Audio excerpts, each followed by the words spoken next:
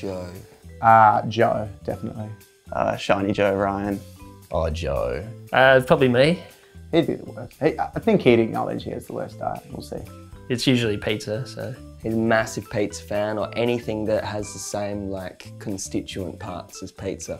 If it's not pizza, it's a palmy, which is pretty much a pizza on top of a slab of chicken. So essentially, Joe, you're just eating pizza for every meal. What can you do?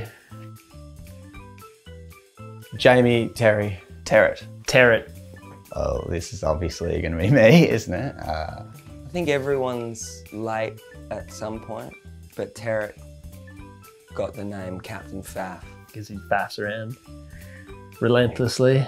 It takes a little while to look this good, you know. We'd probably all be pretty crooked, I think. I'm gonna say Gum. I reckon he'd make a pretty good dad. I'm just going to say Joe because I know that he's going to say himself. Me, that's for sure.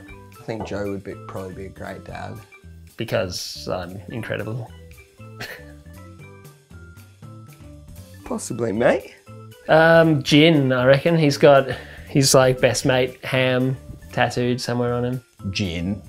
has a little love heart with his mate's name in it. Aim.